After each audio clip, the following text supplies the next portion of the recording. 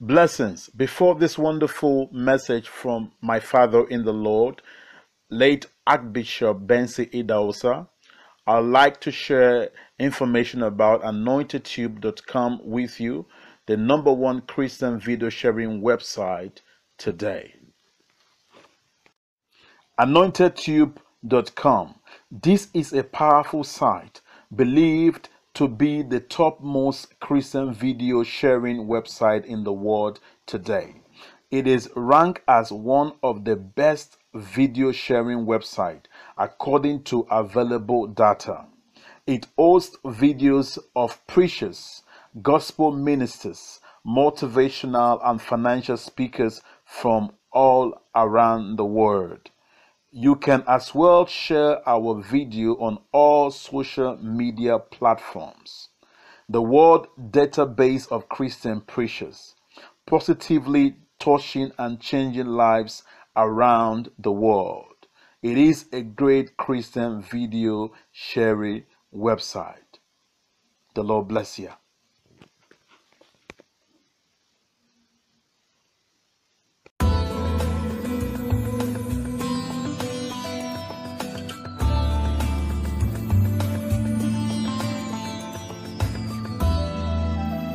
You can watch and listen to great and powerful messages from different men and women of God, preachers, prophets, teachers from all around the world on www.anointedtube.com.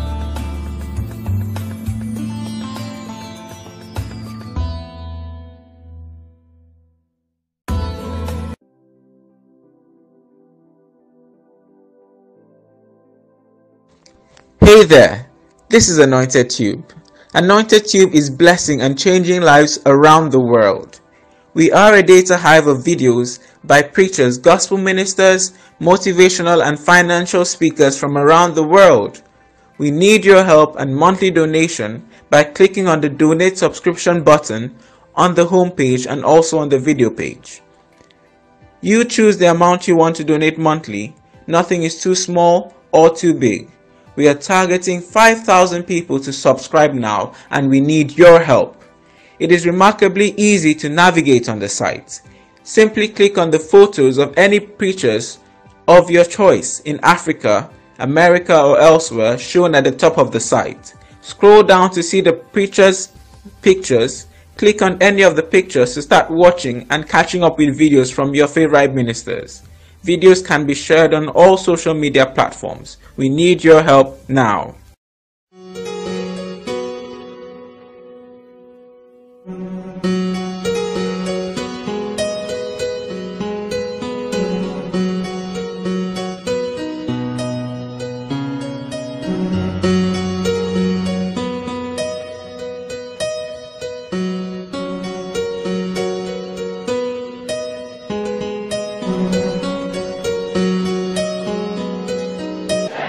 This is English-speaking country. Recession. And one night, particularly as I heard it announced on CNN, that America is in severe recession. So I went to God in prayer, and I said, God, if God's own country can be in recession, if Great Britain can be in recession, God, please, don't let it come here, where I am. Because we already have enough. And the Lord said to me, plain and clear, recession means turning your back to your source. When God Almighty is no more the supplier of all your needs, when your job becomes your faith that is what we give you, what you need, you're in recession. When your bank account becomes your power, you look at the money you have in the bank, and you put your trust in it, and the money begin to drop, That's recession. And God said to me, wherever you go from March 1st, tell my children they will only suffer recession when they turn their back to me. And all who turn to me will never be a part of the story of recession. Open your ears and hear what I have to say tonight. The fact that you live in civilized nation doesn't make God come closer. As a matter of fact, there are more crimes in civilized nation than in poor countries. I was telling Brother Peter and Dr. Reed and the rest this afternoon, sometimes I thank God we you call the third world are not first world. Because you have problems we have never heard about. You are so civilized that your problem is complicated. Thank God. Many times I thank God for poverty. Not because I'm happy in it, because I don't have it. But, you know, when you make a God out of your education, and make a God out of your business, and make a God out of your city, and make a God out of your roads, you forget there's one man in charge of everything. But thank God, he's teaching the world now. 1960, we had 4 superpowers. Great Britain, Germany, Russia, and United States. By 1970, it was dropping to 2.5 superpower. It's long now the word Great Britain was pronounced last. Great Britain dropped from superpower. Germany dropped from superpower. Then by 1980, you hear United Nations say, the 2 superpowers. The 2 superpowers. And 3 years ago, God told me, superpower was not going to be too long. And you listen to me tonight. Last year,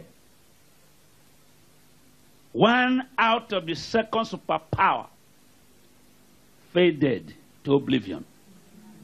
And that superpower finished. Remaining 1 superpower. And I asked them in America last week, if America is a superpower, who is she going to fight? Because you are not a superpower when you have nobody to fight. Did you hear what I'm saying? You can't only say I'm a superpower if there's an opponent. If there's no opponent, the world have lost the word superpower. The only superpower we have now is Jesus Christ. Amen. The same yesterday, today, and forever. Somebody say hallelujah. Hallelujah. So I've come here tonight to this family church in Peniel to talk to you about one area in your life and my life we neglect so much. That area of life we do not always remember it exists.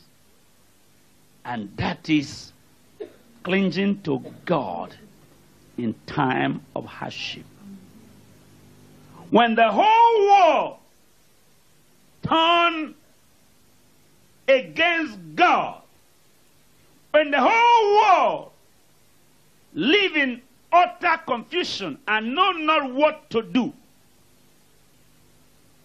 the Holy Spirit told me, tell your hearers, if the world break down, the saints should break forth for joy. Because the condition of health is going to grow worse for the worldly.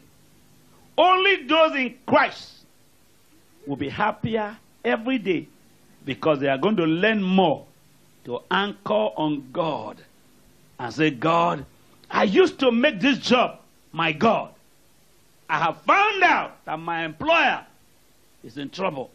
If my employer is in trouble, I'm in trouble too. Therefore, if my employer is complaining, I'm supposed to complain. But now that I have God, I learned to lean on God, and God become my source. So God gave me a message that I do not want to jump up and down to preach it tonight. I don't want to roll on the floor. But just in case you are one of those who came here for healing while I preach tonight, take your healing there. I saw Dr. Reed ask you, how many of you are here for miracles? I saw many hands. I also saw him ask, how many of you want joy tonight? And I want to ask that question. How many of you want joy? Keep your hand up if you want joy. How many of you want victory? My God. Thank God for you. Only me. I don't want victory tonight. I don't want joy. Ask me why.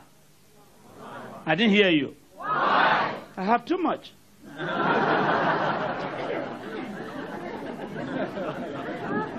You don't look for what you have.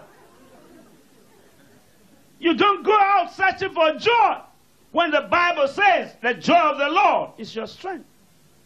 You don't go looking for healing when you are well. You do not go about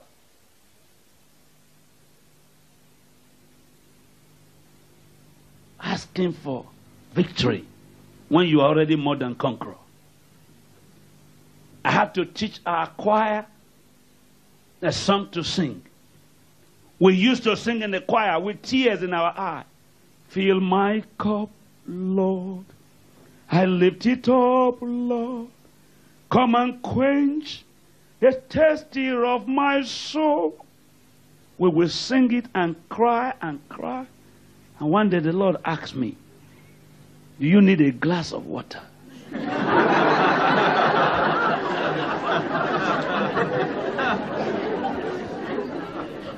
I have given you a ministry to go around the world. How many people can you bath with this one? If I fill it up for you. And he said, turn to your Bible to John chapter 7.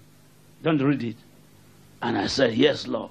And when I got there, I saw where the Bible says, out of your belly shall flow rivers of living water. And God said, how do you have river? And I apply for a cup. Did you hear what I'm saying? How can you be carrying millions of gallons of water and drums and carry rivers within you and coming to the church in tears to beg me to fill your cup? And he said, draw out of what you have. You can bless your generation. Amen. Then I thanked him for showing me that. And that night when the prayer really went serious, I began to sing, this little light of mine, I'm going to let it shine. How many of you have sung that song before? You love it? Yes. Say yes. Yes. I know, I'm going to catch you. And the Lord says, son, you have little light? I said, yes. He said, I thought you are the light of the world. How can you be light to the world and be a little light? So I remove, fill my cup. I remove this little light of mine. Then one song I love most. Take the whole world and give me Jesus. Take the whole world and give me Jesus. And he said, the only property you have, you are telling the world to come and take from you. The world already have the world with them. And the only thing you have as my servant is me. You're asking the world to give me to you when I sent you to go and give me to them. Are you hearing what I'm saying to you? What is the greatest need in the world today? To give Jesus to the world. And we are singing in the church, take the whole world, and world, give me Jesus. And the world does not have Jesus to give us. And the only thing we have, we are asking the world to give us. So, I removed that from my song. Choir, are you hearing me tonight? I took that away. Then the song, soon and very soon. And the Lord said to me, I asked you to occupy till I come. Why do you want to go soon and very soon? Now if you fly away, and I'm coming down, if our flight missed on the way, who are you going to meet in heaven? So I remove soon and very soon to become occupied till I come. Then I fly away. Lazy people fly away. Godly people stay to do the work. Are you here with me tonight? That's 5 songs I have removed from my head. I don't fly away. I stand and say, devil, come, and I teach you a lesson. Somebody say amen. Amen. No sooner, very soon. The Bible didn't say you should come quickly. Jesus said, behold, I come quickly. And if you are going to go quickly, when you get there, tell him I'm still here. Don't go away. Say amen. Amen. Matthew chapter 14.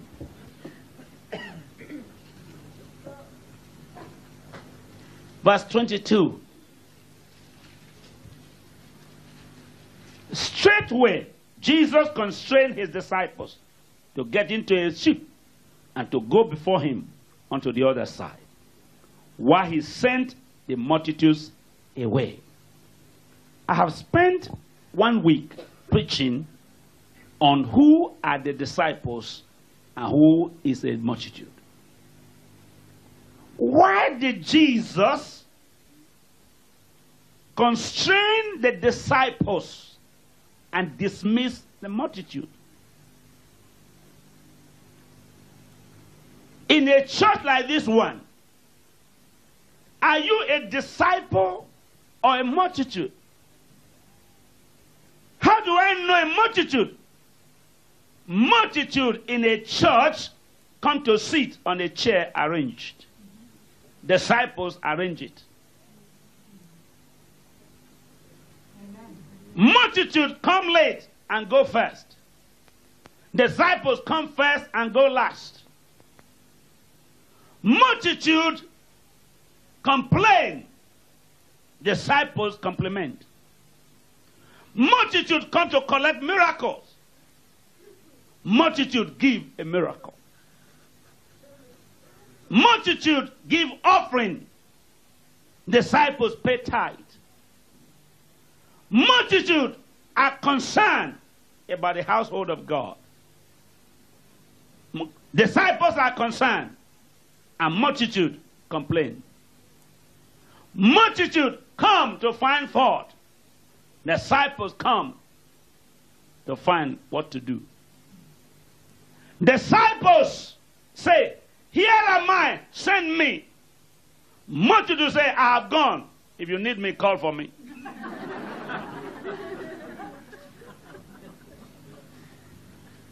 Multitude say, I used to be in that church. Disciple says, when this work started, I was there. Multitude prostitutes. Disciples proclaim. And the church today is full of multitude than disciples. Multitude come for bread and fish. Disciples come to give their life. Disciples come to serve. Disciples come to give. Disciples meet the need. Disciples offer their time. Disciples sweep the floor. Multitude march on it. Who are you in the house of God?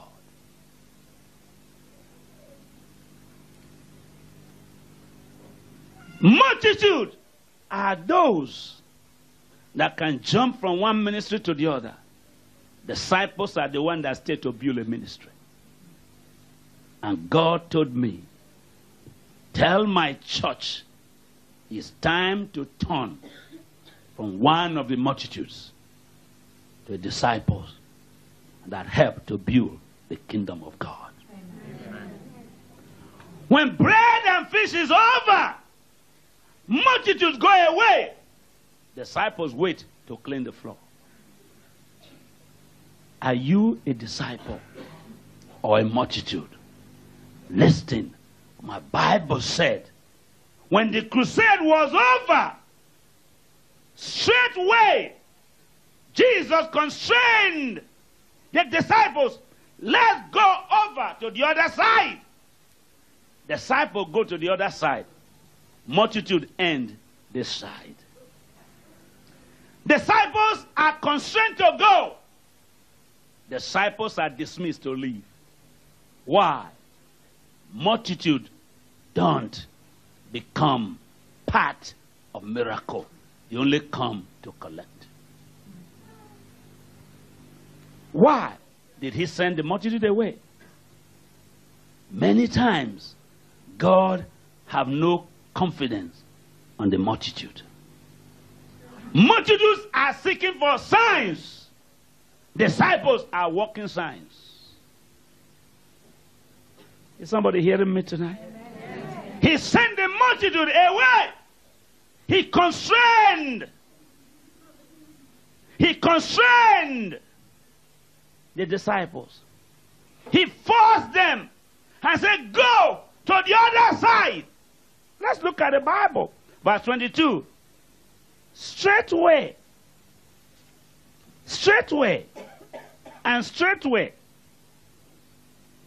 he constrained his disciples to get into a ship.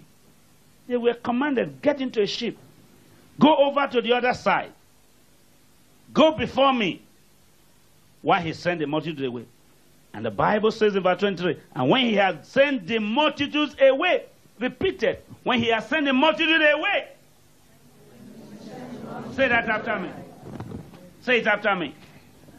Say it again. Say it again. He went up into a mountain apart to pray. Listen to the division and the dividing of this group. The multitude sent away. Disciples sent forward. Jesus went to the mountain. Jesus went higher. The disciples went forward. The multitude went backward. Picture it with your head and your eyes. Ask yourself, if I were there that day, will he send me away or send me forward? For how many years have you been here? What forward journey have you made? I want to say this. Jesus will never send you to danger zone without him observing you where you are. He went to the mountain top. He sent them to go over. And I want to say this. No man or woman that God told to go over can go under. Did somebody hear what I said? Yes. God cannot send you over and you go over and go under. When God sends you over, you will arrive there. I say you will arrive there. I'm saying you will arrive there. I say you will arrive there. If the Lord is the one that sent you forward, no demon will stop you halfway. But let's read verse 24 together. 1, 2, go. Say it loud. I didn't hear you. But the ship was now in the midst of the sea. Read the next word to it. Say it. Toss with. Complete it. Good. That's what. That's okay. That's all I'm here for tonight. Mid-sea. The place of decision.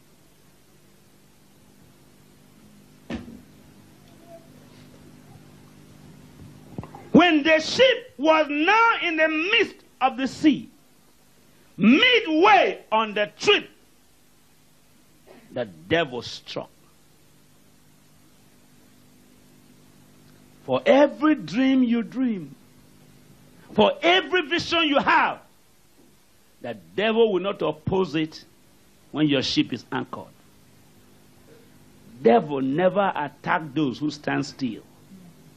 He only attack those going forward. He never bother you when you are sleeping doing nothing for God. He only challenges you when you make a move. Why does the devil not trouble people who stand still and doing nothing? Because they have no testimony. Why does he not disturb those who have not started anything? Because if he disturbs them, they will not start. So he allows you to start first. Maybe business. Maybe marriage. When you see a girl, if you are not married, not me, I'm married, I'm saying myself. And you love her, you call her honey, you call her mango, you call her sweet.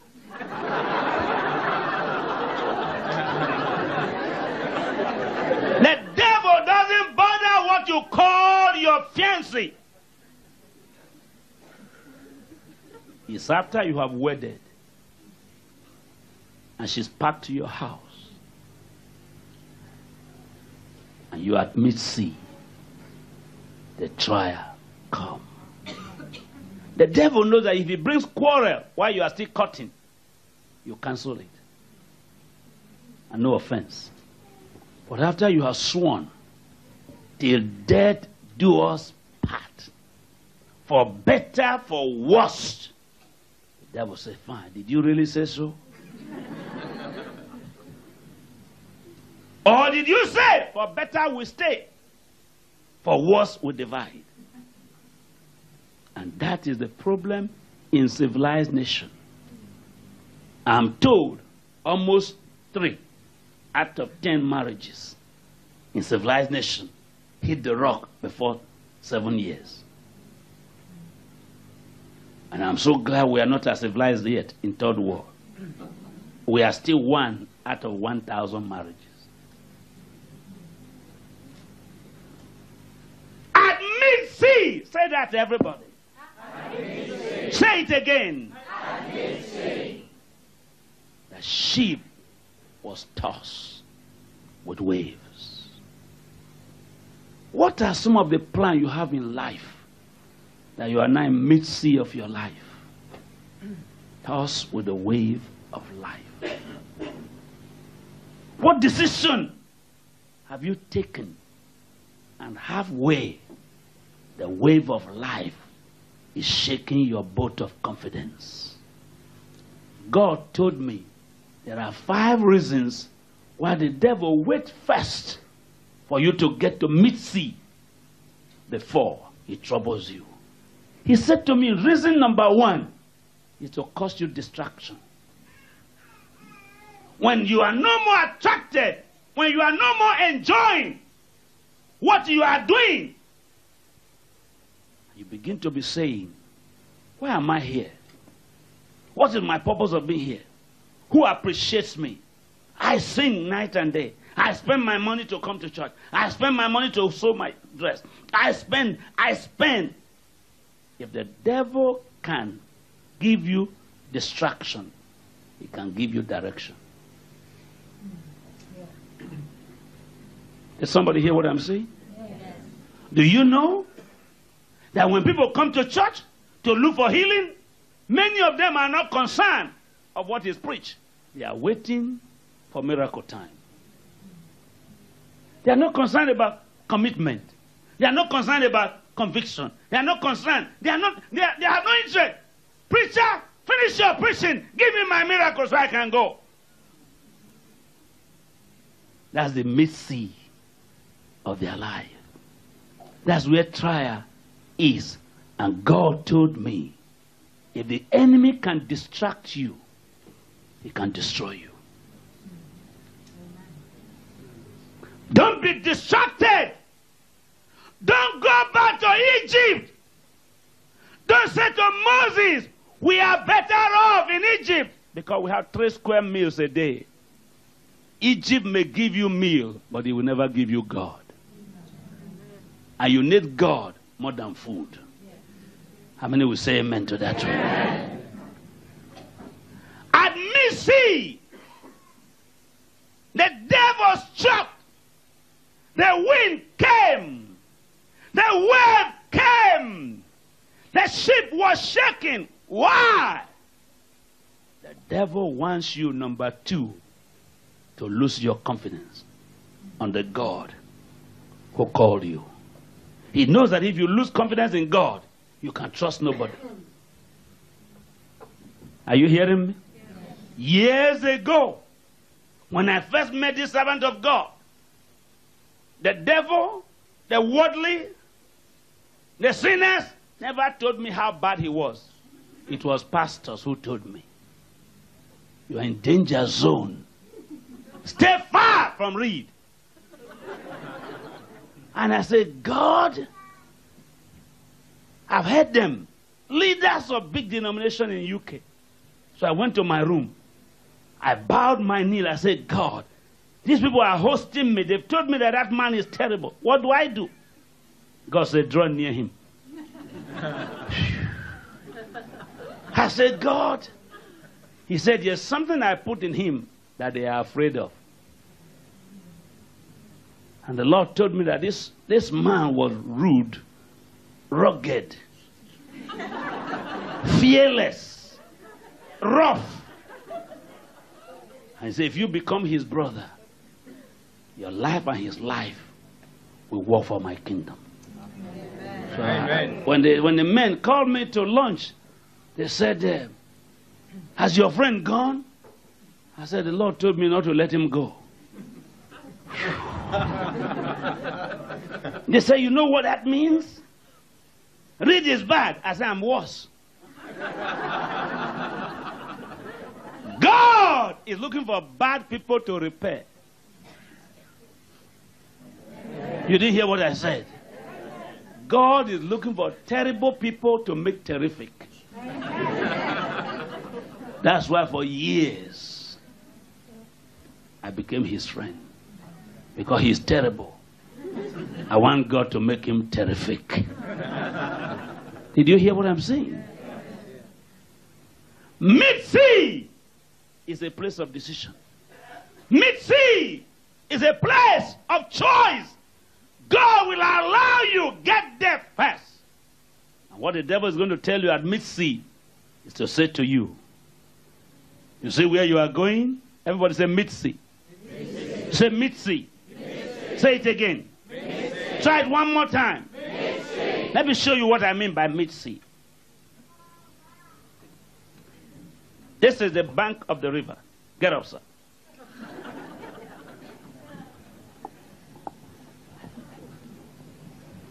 This is where you started. Come here.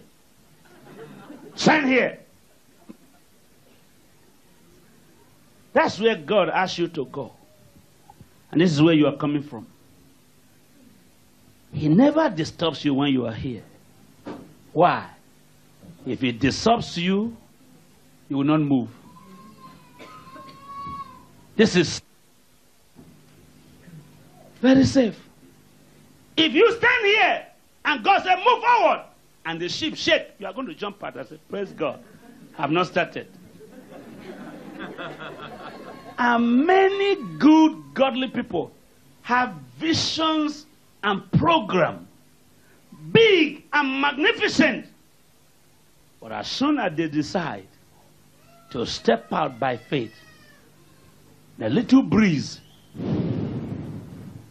not the wind, not the storm yet, not the cyclone.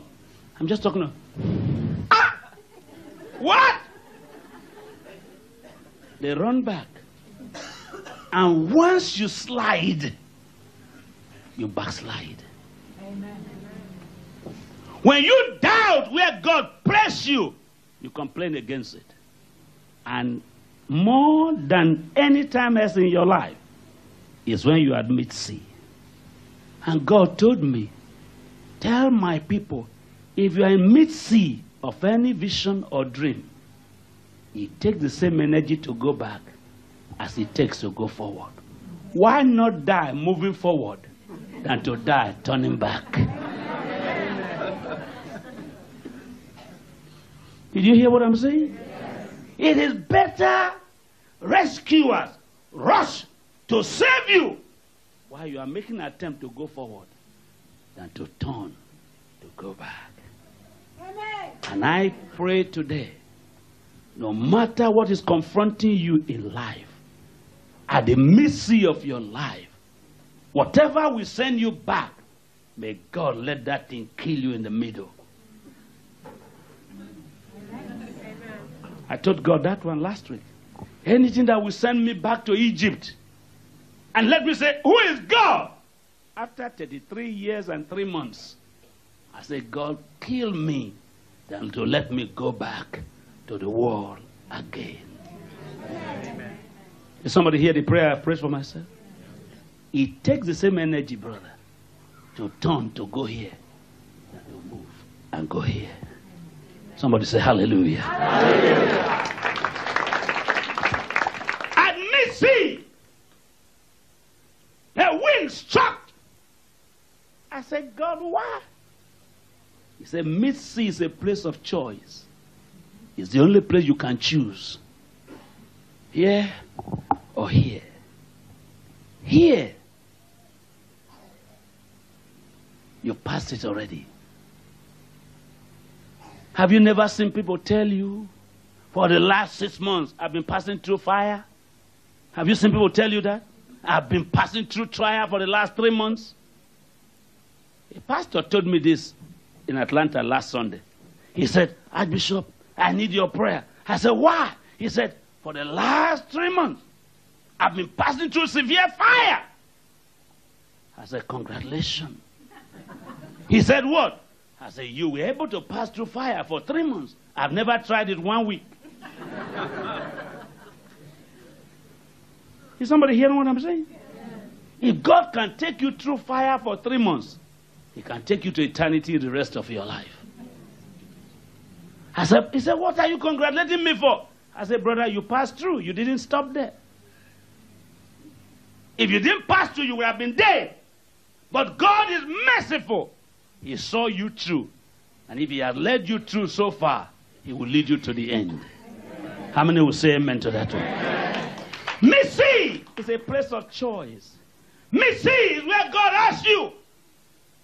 That is where Satan asks you, whom will you obey from now? And if you obey God, He will lead you to the end. If you obey the devil, you are going to turn back. And I said, God, why? Why Missy? He said, Missy is a place you choose.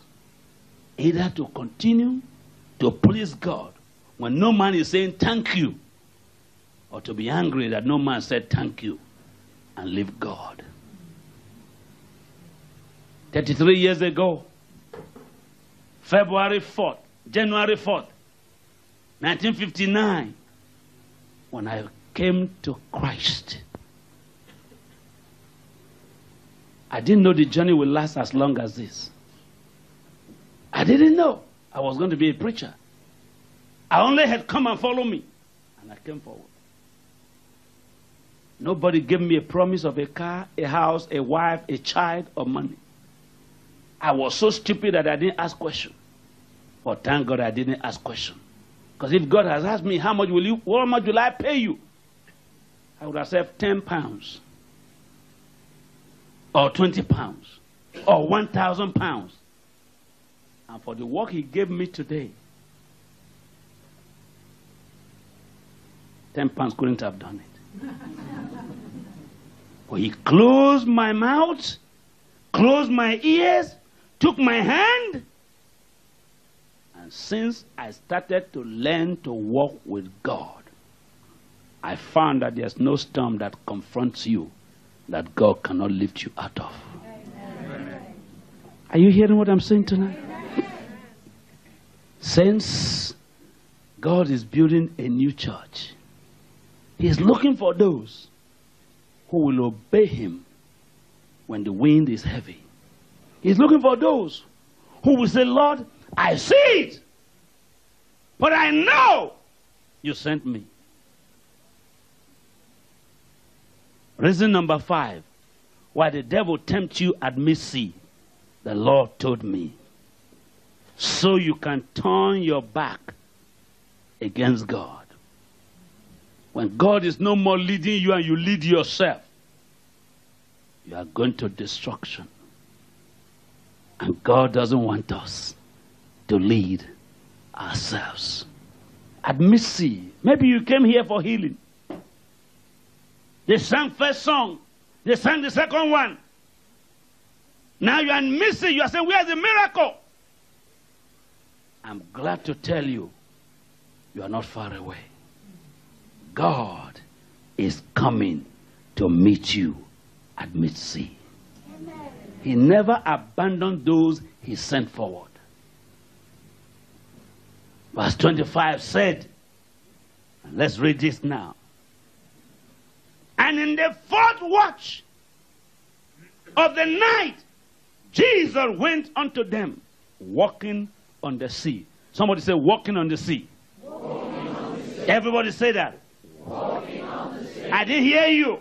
Walking on the sea. I said, I didn't hear you. Walking on the sea. There's only one prime minister in the whole world who can walk on top of our troubled water. His name is Jesus. At the 4th watch, when no brother, no sister, no friend saw the disciples, Jesus, who sent them, saw them.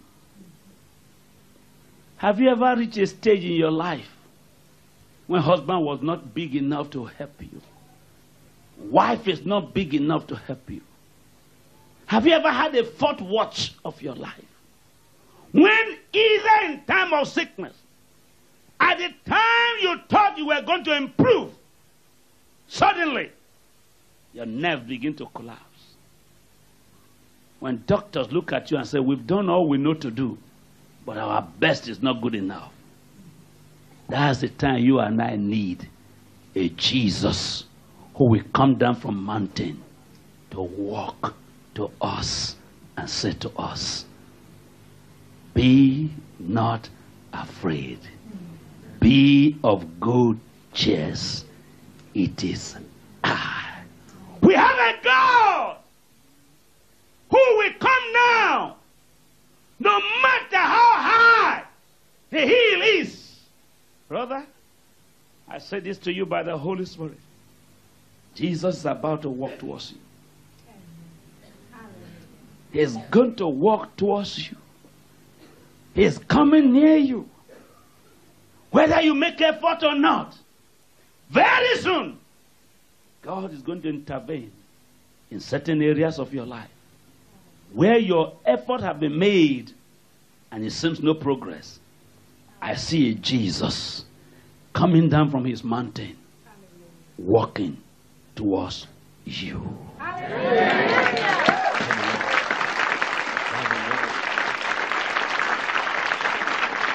He saw them when crisis hit. Many times you and I look as if God has abandoned us. The David said, I was young, and I am old. I've never seen the righteous forsaken, nor his seed begging for bread. At the 4th watch of the night, medical doctors will tell you the easiest time to die is 3 a.m. to 4 a.m. That's when all the nerves collapse. When your pulse can hardly beat. As a matter of fact, anybody who wants to die should pray to die that time. Because you struggle so less and give up so quickly. It was that time of life when all nerves, all systems, every human sense have been put to use. Sometimes you put your best money to market. And when you think it's going to improve, it collapses. And I'm here to tell you by the authority of the Word of God. When anything you are doing is trying to go down, and the wind is shaking you so much, take your eye from the tossing wind. Look behind the wind. There's Jesus coming to you. Amen. The master is not far away. That's why the wind is so heavy now. The master is not far away anymore. That's why the enemy is trying to give you confusion. And I believe this message is blessing you. Please visit and share videos on anointedtube.com, the world database of Christian preachers, to help us reach 100 million people. The message continues after this video about Anointed Tube.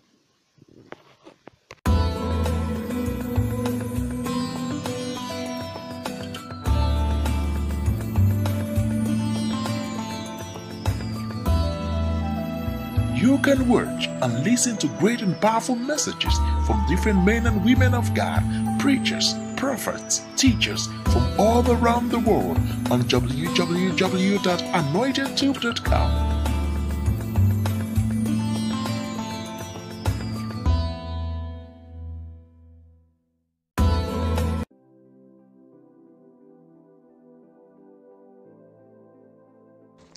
Hey there, this is Anointed Tube. Anointed Tube is blessing and changing lives around the world. We are a data hive of videos by preachers, gospel ministers, motivational and financial speakers from around the world. We need your help and monthly donation by clicking on the donate subscription button on the homepage and also on the video page. You choose the amount you want to donate monthly. Nothing is too small or too big. We are targeting 5,000 people to subscribe now, and we need your help. It is remarkably easy to navigate on the site. Simply click on the photos of any preachers of your choice in Africa, America or elsewhere shown at the top of the site. Scroll down to see the preachers' pictures. Click on any of the pictures to start watching and catching up with videos from your favorite ministers. Videos can be shared on all social media platforms. We need your help now.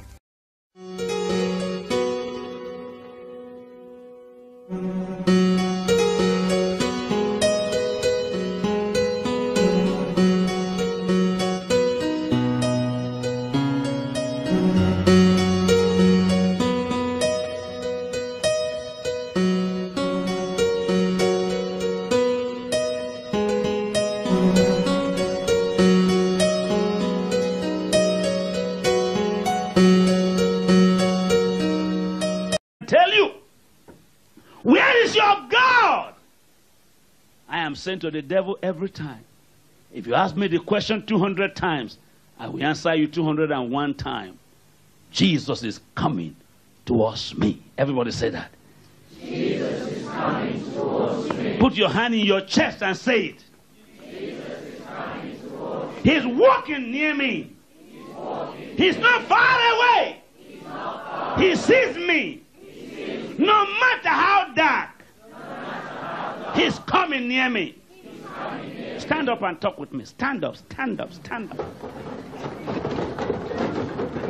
My Bible says, at the fourth watch of the night, between 3 a.m. and 4 a.m.,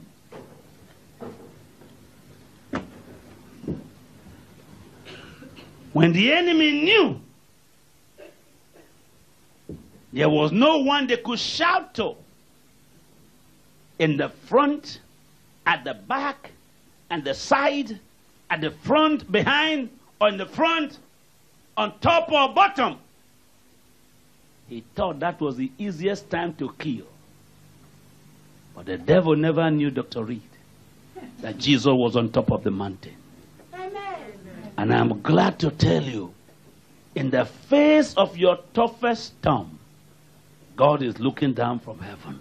Hallelujah. When he gets to a stage where you can no more look up or look back, and if you look around everywhere around you, and God is seeming far away, I prophesy to you that God who called you is coming near you. Amen. My Bible said, at the fourth watch of the night, Jesus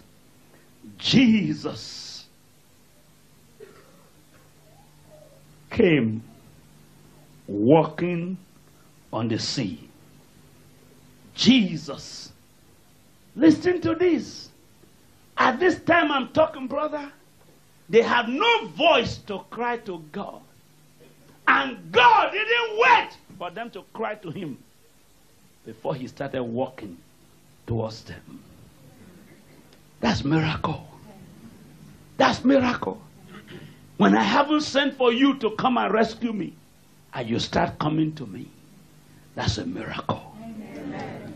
Answer to prayer is good, but no prayer and get result is greater. Amen. Did somebody hear what I'm saying tonight? Amen. When your head is so bowed and all your friends begin to mock at you, you sold out to follow Jesus. If at that same moment, when you are about confused to say, what am I really doing here? What did God send me here for? If only you can clean your eyes. The Master is not far away. He is coming towards you. Jesus came walking. I like the word. And Jesus went unto them walking on the sea.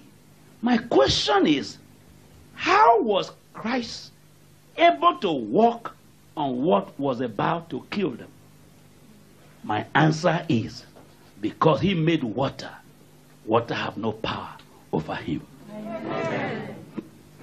My question is, why is it that it's always at the fourth watch that the devil hit? My answer is, if it didn't hit you that time, you will not know how big your God is. Amen. But thank God, when danger comes close, God walks near. Hallelujah. May I hear you say hallelujah, people? Hallelujah. It doesn't matter how dark the night is, God sees you. Hallelujah. It doesn't matter how terrible the pain looks like now, the healer is near you. I see him tonight, about to stretch his hand to catch you and to say this simple word. He walking went unto them. Why did Jesus not look for a sheep at 4 a.m.? There were no captains and there were no sheep. Why did he not say, disciples! Disciples! Hello! I wanted to come, but no way! Bye-bye! God knows that there are many areas of your life, if he refused to intervene, that's your end. And God is not mocked. God is not mocked. I commit to you the spirit of faithfulness. Catch it. The vision is from God. You are not in the wrong place. You are not doing the wrong thing. It is God who sent you. And when it gets darker than you expected, look out. The Master is walking towards you. Somebody say amen. Amen. Verse 25 said, listen to this. Verse 26, and when the disciples saw him walking on the sea, they were troubled, saying, it is a spirit. And they cried out for fear. Verse 27 said, but Jesus, straightway Jesus spake unto them, saying, it is I. Be of good cheer. It is I. Be not afraid. God is saying, be of good cheer. Be of good cheer. When it looks as if everything is going down, be of good cheer. Years ago, we were putting up a big building. I've told the story before. everything I knew to do was done. And that building refused to move forward. Over 2 million pounds put in it. Refused to go forward. Because prices of things are 20 times more in Africa than here. Because we have money. Hallelujah. We fasted, we prayed. Every door closed. And I said, God, you've never done this before. The building is just at the decking. What am I going to do? I prayed first day, no answer. 7 days, no answer. 14 days, no answer. 21 days, fasting, no answer. I locked myself in the room. I said, God, if you don't speak today, I'm not coming out. And I was crying. And suddenly I heard God say, son, have you finished?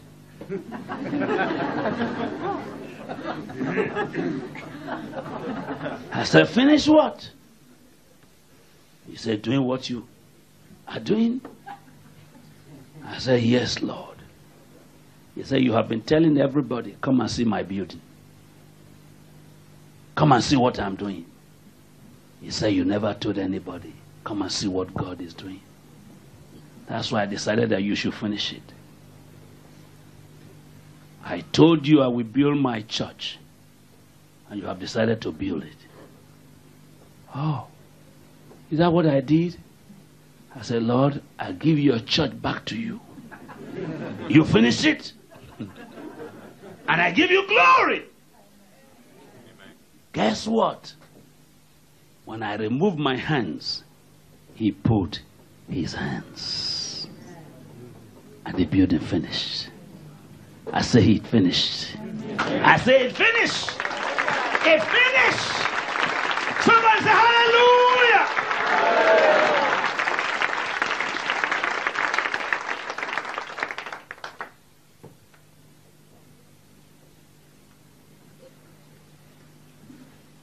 What mid-sea are you today? What is the water you are battling at the middle? The Lord sent me to tell you. Be of good cheers. Be of good cheers. Be of good cheers. You and your wife know some of our buses and our trailers we carry people with. We convey to our headquarters church average of 2 million people every year to the headquarters church with buses. The best bus we have, December 29th, that bus is supposed to carry about 60 passengers. Our children leaders put 300 children in a 60-seater bus to take them on excursion. 15 miles after Benin, they were climbing mountain, and the devil set fire on the bus with 300 children. Guess what? All the 300 children came out, not one burnt. Amen. The bus was lost. And when they came to tell me, I was shattered. I told my wife, I said, honey, I'm in pain. I didn't even remember they said 300 children were there. I said, that bus, gone. Oh, the bus? That bus? Oh, bus is gone. Oh, that bus. And again, the Lord said to me, it's not your bus. It's my bus. And yesterday, on my way coming to London, I bought a better, bigger bus for them.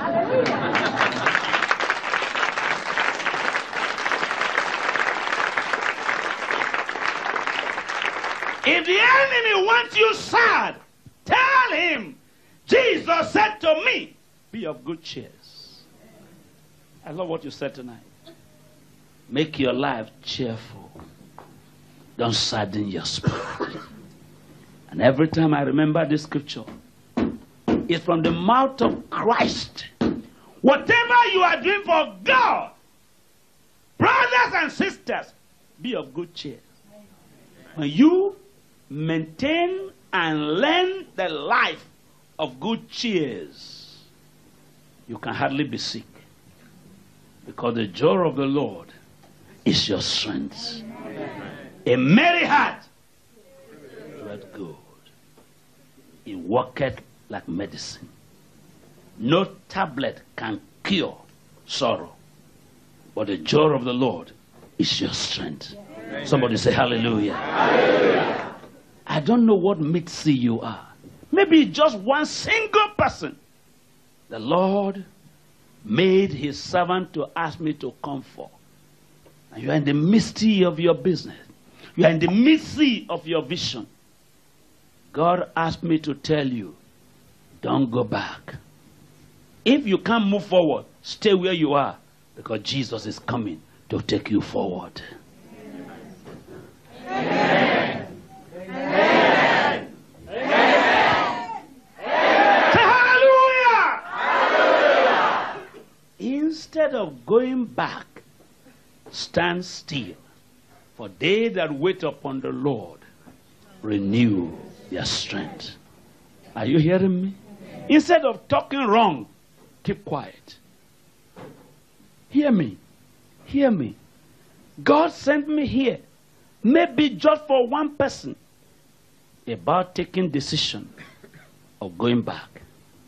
The Lord asked me to tell you, you are not going to die. The sea will not swallow you.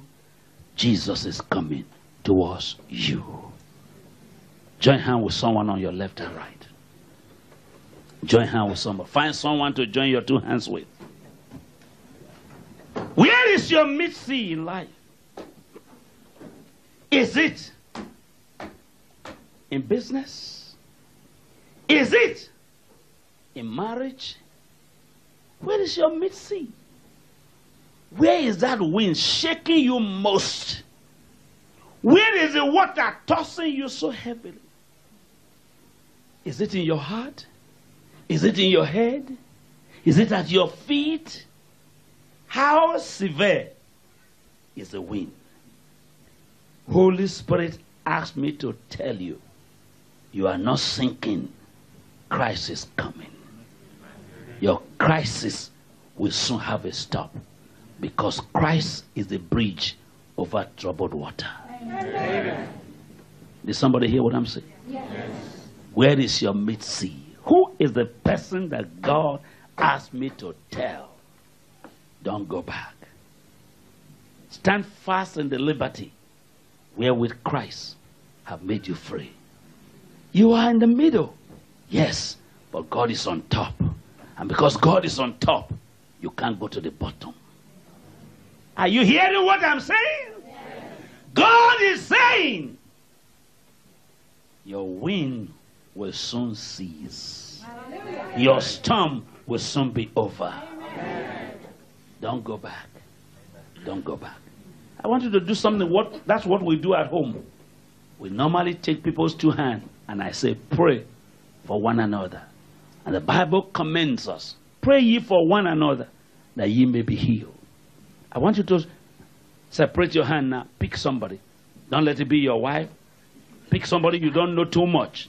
I mean, not somebody you came together. Because sometimes, listen to me before you pray. Sometimes you know people so much that you have no courage to pray boldly from your heart. But pick somebody tonight. A word is going to flow out of your mouth that somebody at mid-sea will be rescued tonight. Take someone's two hands face to face and pray for one another. Do so now. Take someone. Take someone. Take someone. Look for someone you know needs you. Find someone with problem that needs an answer. Find someone with sickness that needs healing. Find someone with sorrow that needs joy. Take someone's hand. Take someone's hand. Take someone's hand. Pray Pray. Look for someone. Look for someone. Open your mouth. Don't pray fearful prayer. Pray fearless prayer. Pray. Ask someone, what can I pray for you about? Ask question. Get the answer. Then pray for somebody. Open your mouth. Please. Take this minute serious. Take it serious. Take it serious. Take it serious. Take it serious. Take it serious.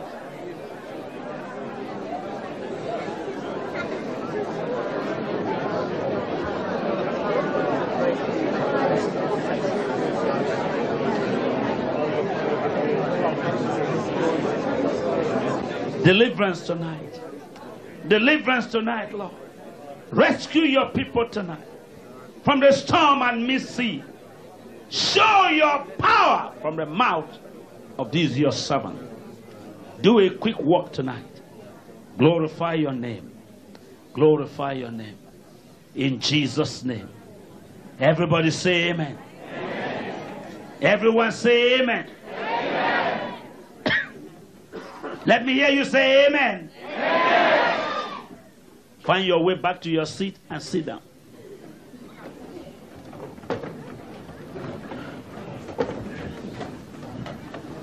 Please stop movement, please. Let's honor God.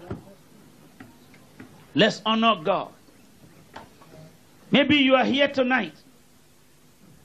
You've been in the church, but you've never been in Christ. There's no difference between you and those in the world. Maybe you are in the church, but there's a habit the devil has attacked your life with and attached it to you for years. Every time you try to lose grip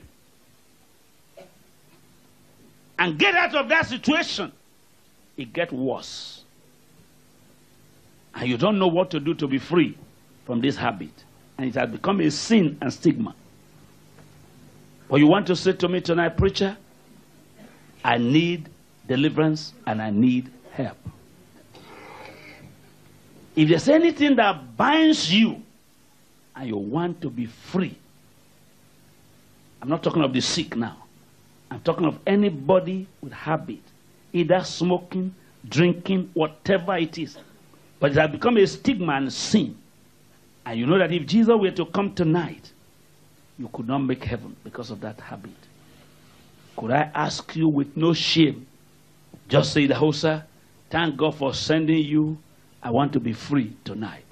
May I ask you to come here and stand before me right now? If there's any habit disturbing your faith and your life, rush here right now. And you alone know what I'm talking about. You know what that thing is. You've been trying your best. Every time you move forward, that thing pull you back. This is your night of freedom. Brother, can you take that chair away? Put it here. Thank you. I know there are over 20 of you tonight who want to be free and free indeed. You know what I'm talking about. You know it. You know inside your heart. That thing is the rope that's pulled you back every time. You want to be free. The thing said to you, no, you are not yet. Not yet. But you do not want to remain in the cling of the enemy. I want you to come here right now. Oh, you say, I've been in the church. That's not what I'm asking you. I'm in the choir. That's not the question. I'm asking you, what is that thing, if you were to die tonight, will stop you from making heaven? Can't you lose yourself from that chain and say, God, I hear your voice. Oh, I never took it as serious. But tonight, I want to be free absolutely. Because the Bible says, if the Son of Man make you free, you are free indeed. I want you to get up. No shame, nobody. This is God's house. It's a house of freedom. It's a place of absolute deliverance. Get up and come here right now. And we are going to pray with you. That's more than sickness. Because sickness can kill you and make you die on time. But sin can hold you. And you may not know. Let that habit take hand out of you. Come forward right now. I was telling somebody not too long ago, aid is more kind than poverty. When aid comes, it gives you 10 years, you will die. But when poverty comes, you will enjoy it. You first of all start with it. It's okay, it doesn't matter. I'm a child of God. But later you begin to enjoy it. That's the same thing with sin. Sin comes gradually. Doesn't matter. One day, it matters. What is the habit binding you? God sent me to set you, not to condemn you. Jesus said, I didn't come to condemn, I come to release my people. The Holy Spirit told me 2 areas to minister tonight. Set those bound by habit free so they can have the flow of the anointing of the Holy Spirit forever. At least about 4 more of you that need to get up there now and join and say, I thank God for talking to me. I want to be free and free indeed. Move forward here, please. Thank you. Come closer. The reason you are coming out is not because you are the worst, but you just want your life to be straight with God. No hindrance. No blockage in the pipe of the Holy Spirit. That's why you are out tonight. And when the Son of Man does it, he does it free of charge. No bill, no charges, but free indeed. Thank God for you. Thank God for you. Thank God for you. Come closer, come closer, come closer. That's good. Is there anyone more who say, Idahosa, I hear you? I've been waiting for this day to say bye-bye to devil once and for all. I want to be free and free indeed. Thank God for Christ. It's not by the works of righteousness we have done. It's by grace we are saved. That's why. Everywhere I've been to in the world, 105 nations, I have confessed more than anyone else in my life. Every day I pray sinner's prayer. Just in case, oh God, there's anything I don't even know about. But I just want my life to be free and flow with you. This is that night. It's freedom night. It's freedom night. Will you join your hand with somebody right now? What a great day to be alive. When this is not your memorial night, it's a day you will remember. You are going to be able to say, on the 24th day of March, I was free indeed. Say after me, my dear Father in heaven. Let it come from the pit of your stomach. My dear Father in heaven, I thank you that you called me out tonight to make my life straight with you. I confess Jesus as my Lord and personal Savior, the deliverer of my soul. Tonight, I invite him to wash my soul with his blood, to cleanse me, make me a new creation. Oh God, I repent of all my faults and weaknesses. Jesus, because of your blood, make me a new creation tonight. Wash me. Make me clean. Thank you, Lord. With my mouth, I confess Jesus died for me. He rose for me. By his stripes, I am healed. By his blood, I am forgiven. Thank you, Lord. I am washed tonight. I am now a new creation. All things pass away. All things become new from this day and forevermore. Everybody say amen. Amen. I thank you, eternal Father, for giving your life for these ones. By the authority in your word, that whom I set free on earth is free in heaven. I declare them free and loose, and command them cleansed and made whole. From the crowns of your heads to the soles of your feet, your blood make them whole. Now, in Jesus' name, everybody say amen. Amen. I'm going to ask you to go home. Open your eyes, look at me. This is one of the greatest opportunities you've ever have in your life. When you personally make personal peace with God, and that thing that troubled you before shall trouble you no more. Can I hear you say amen? Amen. Say loud, I am free indeed. From now, I am loose in the name of Jesus. Amen. Amen. Do you believe that? Yes. You can experience it.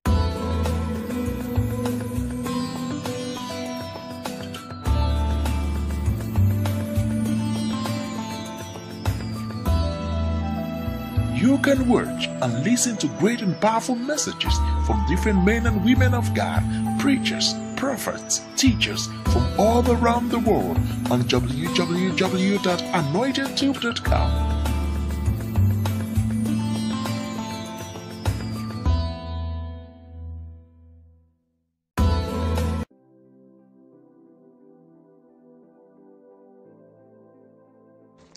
Hey there, this is Anointed Tube. Anointed Tube is blessing and changing lives around the world. We are a data hive of videos by preachers, gospel ministers, motivational and financial speakers from around the world. We need your help and monthly donation by clicking on the donate subscription button on the homepage and also on the video page. You choose the amount you want to donate monthly. Nothing is too small or too big. We are targeting 5,000 people to subscribe now, and we need your help. It is remarkably easy to navigate on the site. Simply click on the photos of any preachers of your choice in Africa, America or elsewhere shown at the top of the site. Scroll down to see the preachers' pictures. Click on any of the pictures to start watching and catching up with videos from your favorite ministers. Videos can be shared on all social media platforms. We need your help now.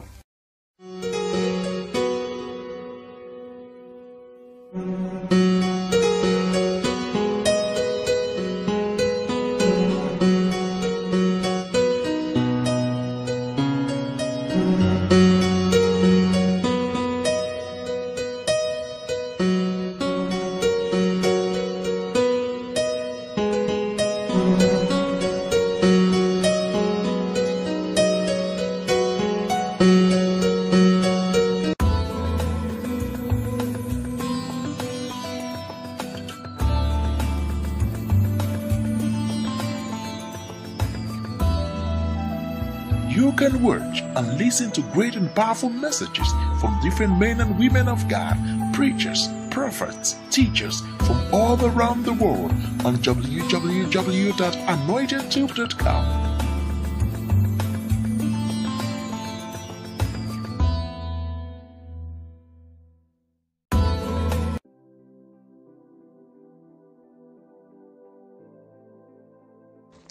Hey there, this is Anointed Tube. Anointed Tube is blessing and changing lives around the world. We are a data hive of videos by preachers, gospel ministers, motivational and financial speakers from around the world. We need your help and monthly donation by clicking on the donate subscription button on the homepage and also on the video page. You choose the amount you want to donate monthly. Nothing is too small or too big. We are targeting 5,000 people to subscribe now, and we need your help. It is remarkably easy to navigate on the site.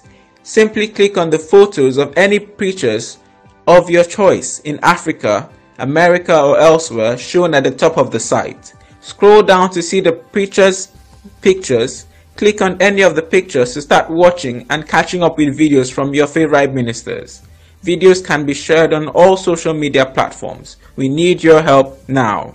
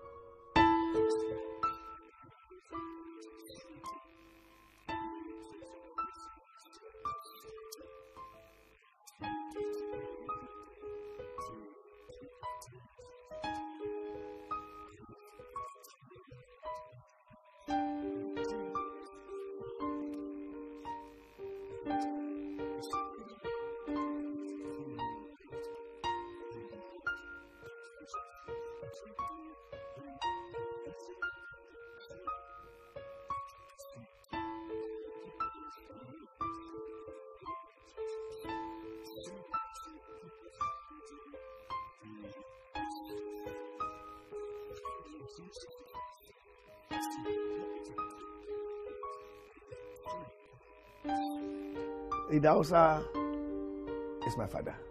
My first encounter with Archbishop Idahosa, he was doing a big crusade in the center of Accra, which is called Circle.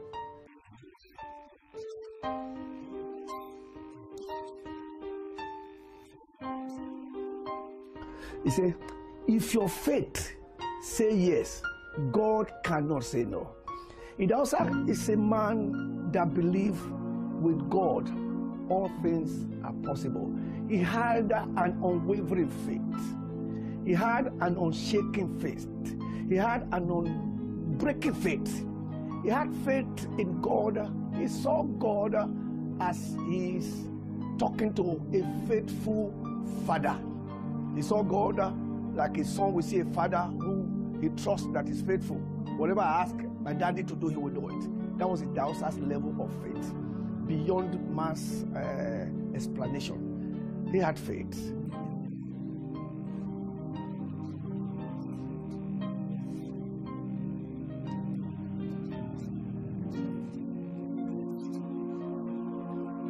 Spiritual a person, yet he was so human in nature. A man who reached out to everyone, the high and the low in society. A man who rubbed shoulders with presidents and the highest of dignitaries you can think of in society. I feel very blessed because the Lord has called me to preach the Word of God in Africa and particularly in Nigeria. I've been here with my husband 40 years now. It's a blessing, and it's particularly been a blessing to work with Papa Idahosa and Mama Idahosa. When you talk about legacy, I remember traveling with Archbishop Idahosa to Kaduna for the consecration of Bishop Oyedepo. I think it's Faith Liberation Chapel. I remember it as if it is today.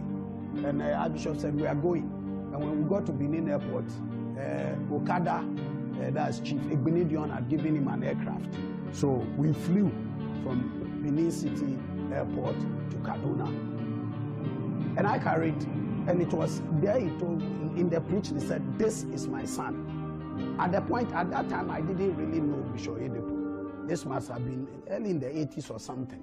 And then a couple of weeks after, Bishop Oyedepo came to Church of God Mission Sunday evening service. And I remember the first message he preached. It was on the prodigal son. The man brought me out from the dungeon.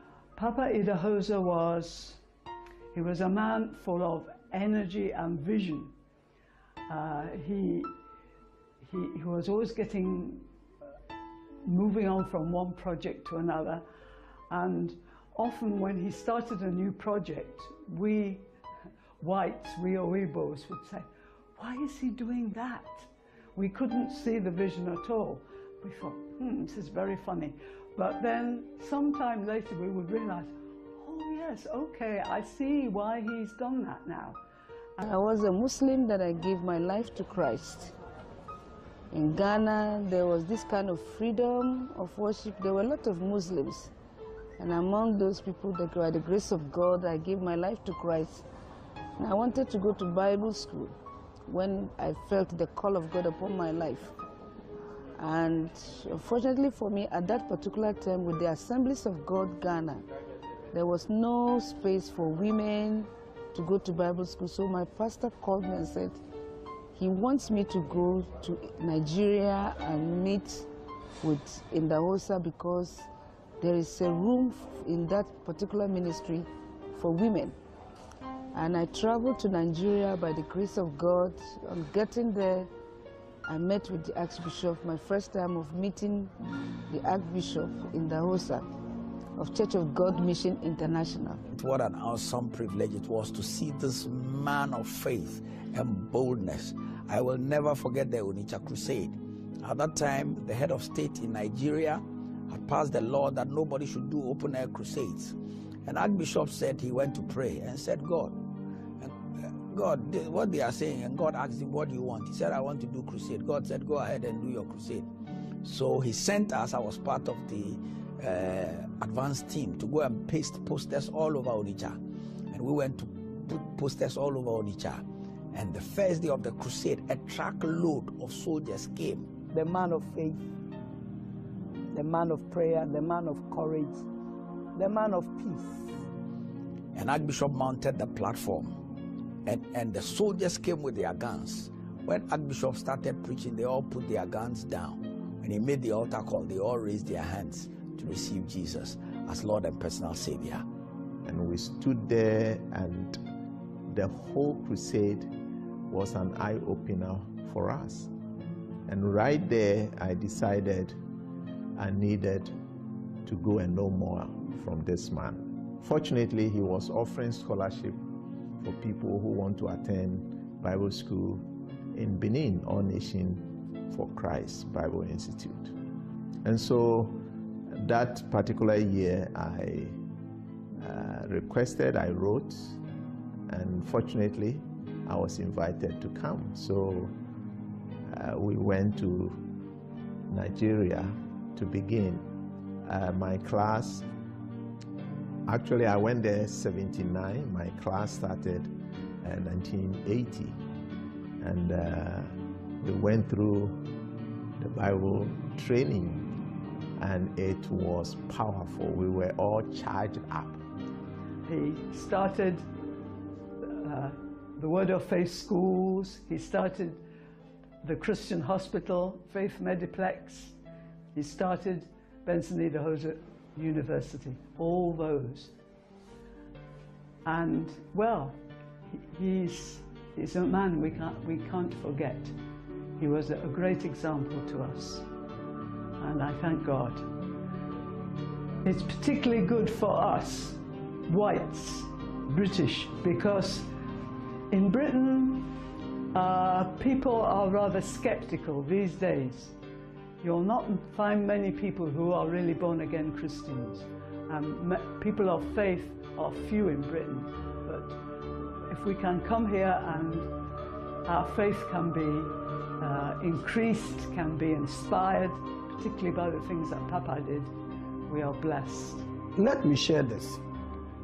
And I think for those who were around in Church of God Mission at that time, we traveled to Washington for Jesus. John Gemenes went to Baltimore, flew to New York, and then flew to Lagos on Nigeria with 11 hours. And then we took Okada Air from Lagos to Benin City. It was bad weather.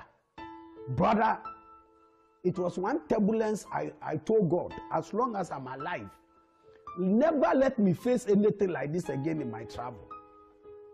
Archbishop Idahosa and the wife Margaret were in the first class, which is only divided by a curtain, because it's a 90-seater plane.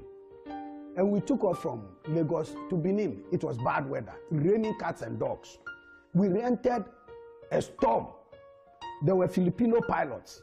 And then they said that he has lost contact. The pilot said, listen, he has lost contact with Lagos. And so he doesn't know where he is. That is ridiculous. You are supposed to be taking us to Benin. So if you, the pilot, has lost contact and you don't know where you are, and it's raining cats and dogs, what do you want us to do? And when I looked through the window, brother, I was sitting at the edge of my seat like this. I was shaking in my boots. I'd never been scared like that. I thought it was a life and death situation. The plane will lose dive, turn left, turn right. When I looked through the curtain, I was looking at the reaction of the Archbishop Idahosa. We say, Jesus, Jesus, Jesus. And then one time he stood up in the aircraft. He lifted his hand. I will never forget. He said, God, this is what he said. God, you called me and you didn't say I would die in a plane crash. My mission is not finished. My assignment is not over. We call the enemy to order and command the devil to back off. Now you pilot, you better find out where you are and take us to our destination in the name of Jesus. And he sat down. 5 minutes time, the pilot said, he has made contact with Port Harcourt. Listen to this.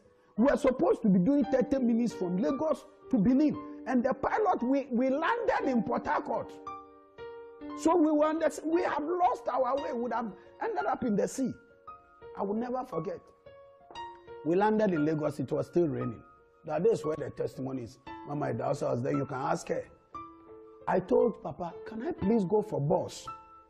Because I was afraid, can we get a bus so we go to Benin? He said, no. James, you don't travel like I do. I must conquer the devil today in the air. I said, what is this? I was scared. I said, Papa, you want us to die?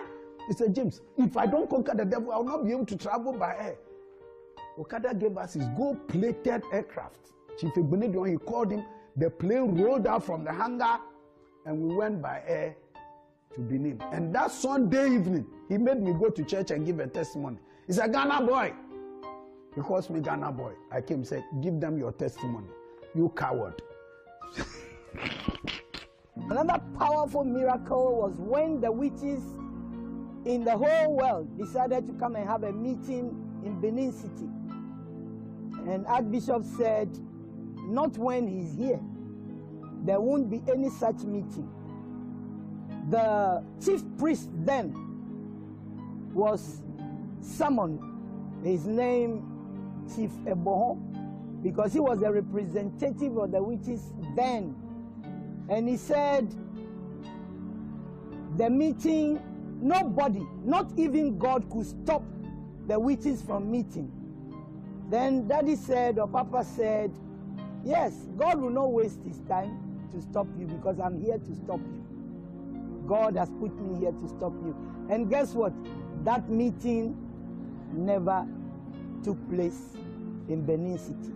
When you are with him one-on-one, you will feel an aura that defies definition.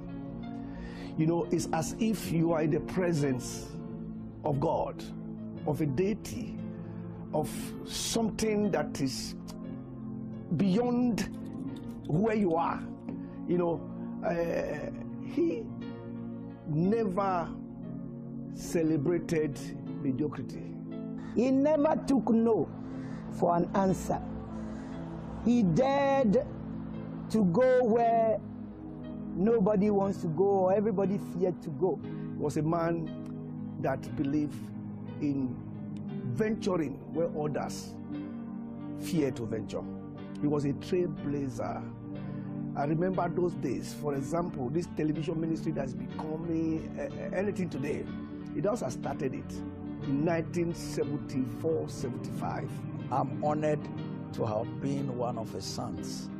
And by the grace of God, I think that that sign, wonder, anointing, and his boldness. I did a meeting for Dr. Maurice Cerullo in 2010.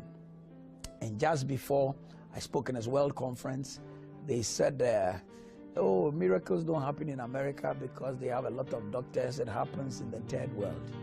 Well, when I took the microphone, I just shared my testimony. 23 cripples gave me their sticks and began to walk. That kind of boldness to decree and declare, I took it from the late Archbishop. I believe in the transference of spirits, and I believe strongly, like God told Moses, I will take of the spirit that is upon you, and I will put it upon the 70. I'm one of the people who took of that spirit of signs and wonders from the Archbishop. Making a movie of the Archbishop will really help the next generation, because the young preachers and the young ministers that are coming up have no clue of who he was. I mean, he will still be preaching and cripples will start walking. That was an awesome man of faith. I remember whilst we were in school, he went to visit, and it was shown on TV. He went to visit Kenneth Copeland. And when he got there, he was supposed to have gone the previous day, but he arrived late. So they announced, when they announced that the Archbishop Idahosa has arrived, 6 cripples got out of their wheelchairs. That is how anointed Papa was. We must keep his legacy alive. Idahosa is dead to some people, but to us, to me, Idahosa lives.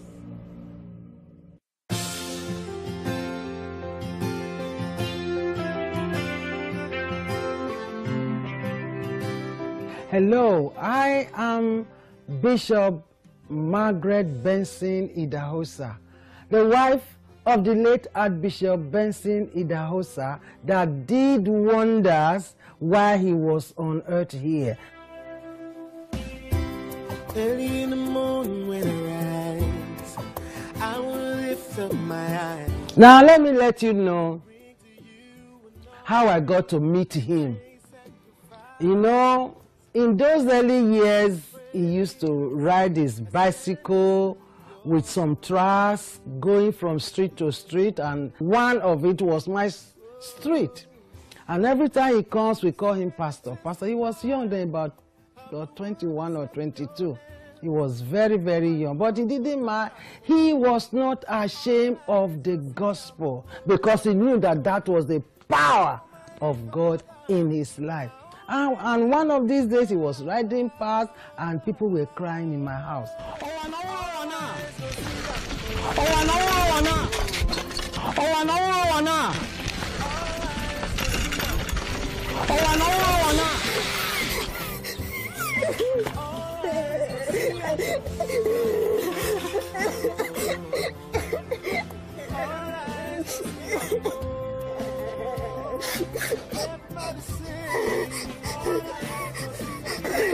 What's happened?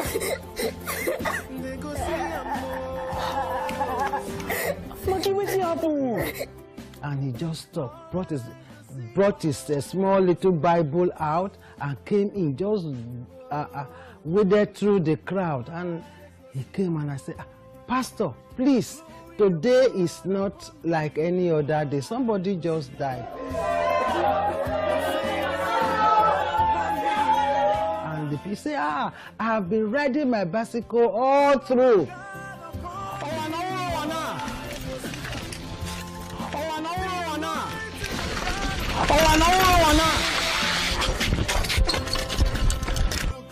Till this time it was about 4 o'clock. And I want to raise somebody. I say, please, I beg you, don't make a mockery of your God. He said, no. I want to wake him up because God has told me in the book. Then he opened the book and read it that, behold, I have given you power to tread upon serpents, to tread upon scorpions, and to raise the dead. And I said, listen, don't make a mockery of yourself. The kingdom of heaven is at hand. Heal the sick. Raise the dead. I said what? I beg waiting I talk. Again.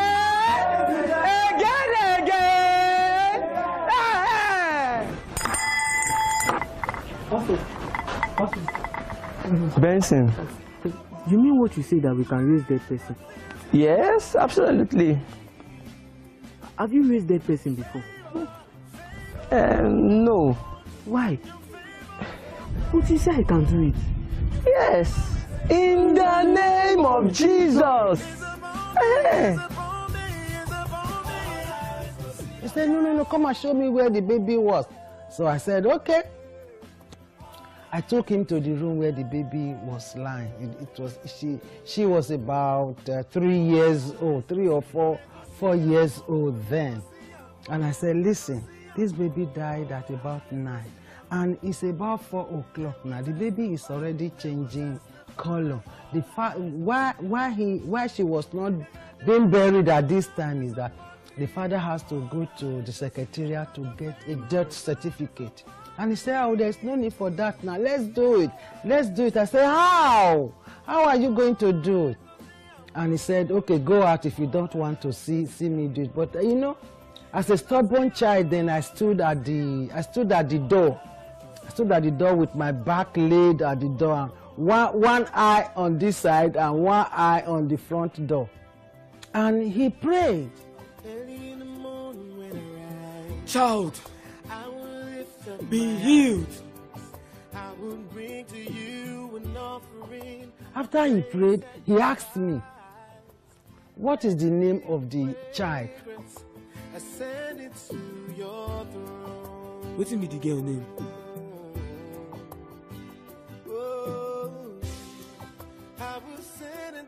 I said it's Inuarata. I'm a living testimony. I give God the glory for keep counting me among the living today. I'm a testimony that the whole world know about through my father, late Benson, Idahosa. I was sick about 2 weeks. After the sick, convulsion hold me. So I died. When I died, they kept me inside one room. So my people was crying, weeping. About 2 hours, maybe 3 hours later, my father come, my late Benson Idahosa. He said, what is happening? They told him that their daughter has lost. They said, what happened to her? He said she was confused. So they tried ordinary native doctor tried, they can't raise her back to life. He said, where is her now? He said, she's swallowing there. He asked my father the question, he said, Daddy, do you believe that the God I serve can raise him come back to life? My father said yes. So he said they should take him to the room.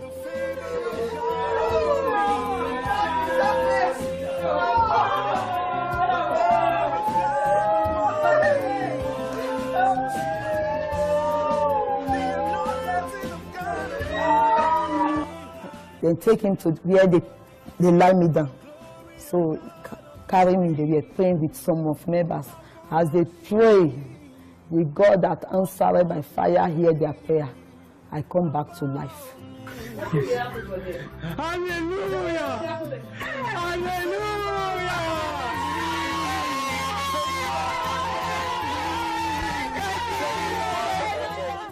That is how I'm a living soul today. And he just stretched his Bible and himself on that child and said, Inuata, I command you in the name of the Lord Jesus Christ that has empowered me to raise the dead. Now, come back to life. In the name of Jesus Christ of Nazareth, Inuata, I command you, rise up! I was just peeping. And all of a sudden, the child that died at about 9 o'clock sneezed.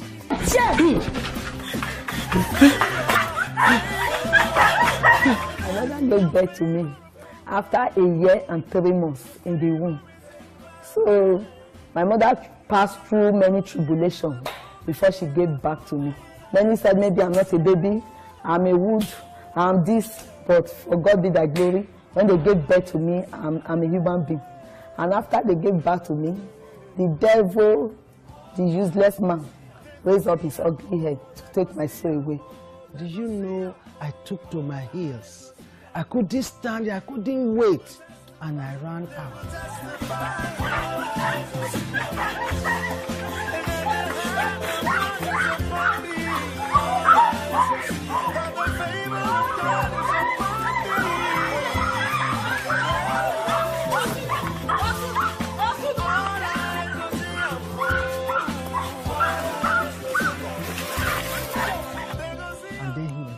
Child with him to the mother. He said, please give this child something to eat. And everybody was surprised. Everyone was shocked. And he just left. And when he left, I sat down and I was thinking, what is the thing that made this man to raise this child from the dead? There must be power. Superpower. Then I wasn't a child of God. My mother used to serve, she was a princess of Olokun, Shango and all that. And I said, the power that raised this child from the dead must be a power that surpasses the power of these graven images that had no power.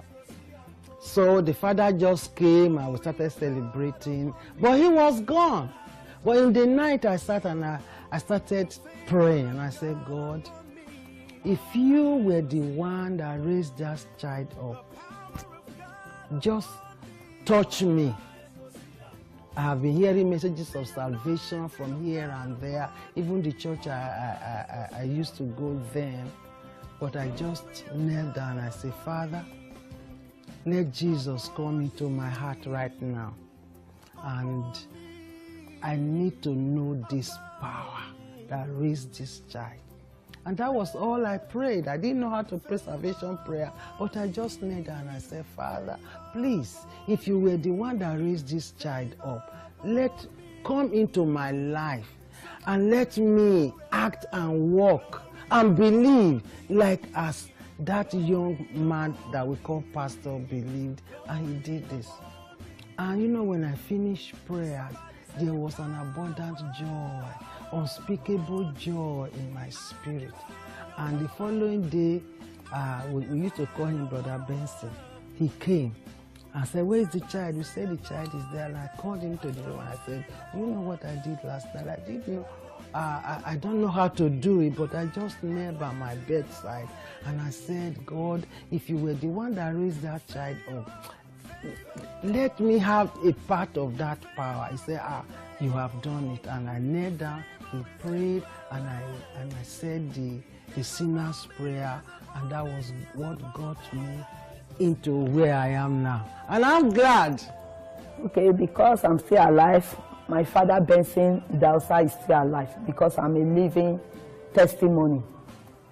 I'm glad that I'm doing what I'm doing now, because there was sign, there was wonder, there was miracle that got into my heart. Thank God for today I'm alive.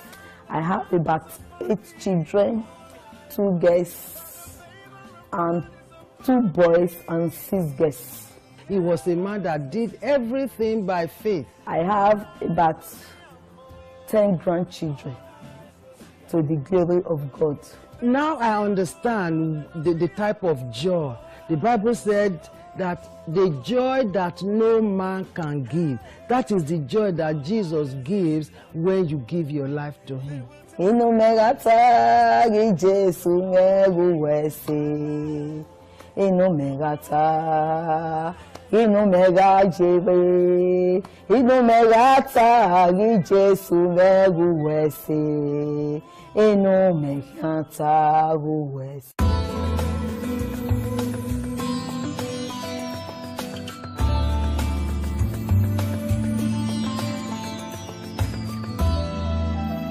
You can watch and listen to great and powerful messages from different men and women of God, preachers, prophets, teachers from all around the world on www.anointedtube.com.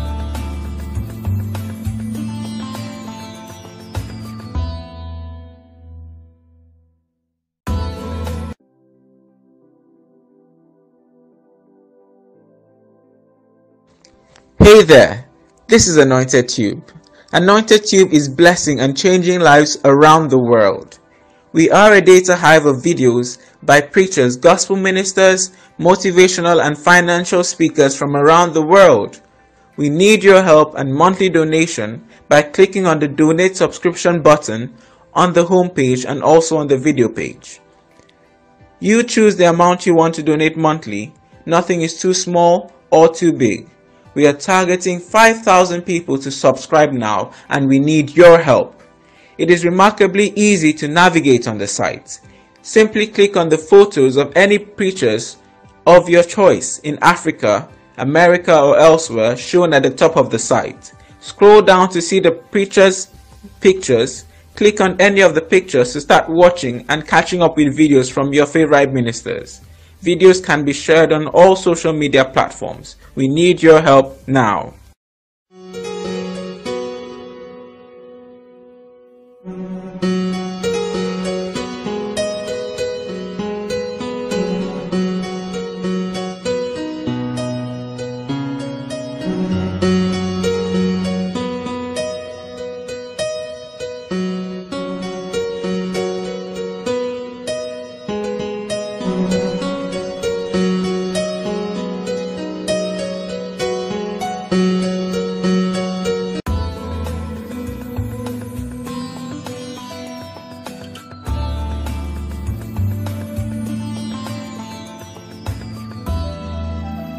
You can watch and listen to great and powerful messages from different men and women of God, preachers, prophets, teachers from all around the world on www.anointedtube.com.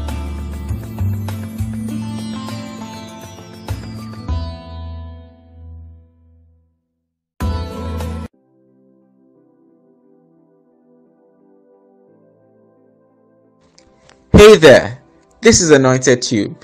Anointed Tube is blessing and changing lives around the world. We are a data hive of videos by preachers, gospel ministers, motivational and financial speakers from around the world. We need your help and monthly donation by clicking on the donate subscription button on the homepage and also on the video page. You choose the amount you want to donate monthly. Nothing is too small or too big. We are targeting 5,000 people to subscribe now, and we need your help. It is remarkably easy to navigate on the site. Simply click on the photos of any preachers of your choice in Africa, America or elsewhere shown at the top of the site. Scroll down to see the preachers' pictures. Click on any of the pictures to start watching and catching up with videos from your favorite ministers. Videos can be shared on all social media platforms. We need your help now.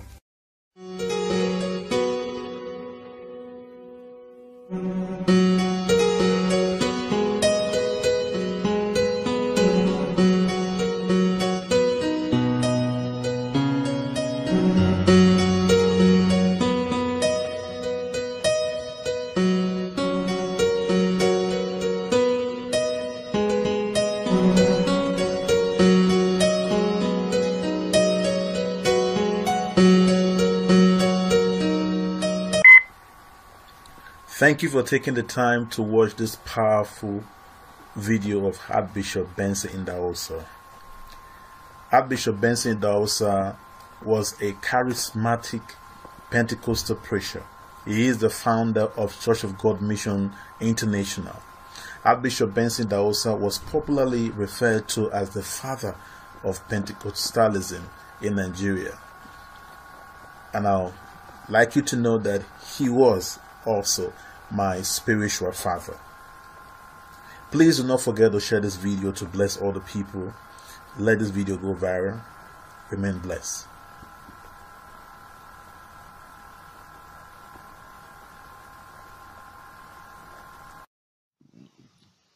Hello, this video is about Archbishop Benson Idahosa, his early Christian ministry testimony.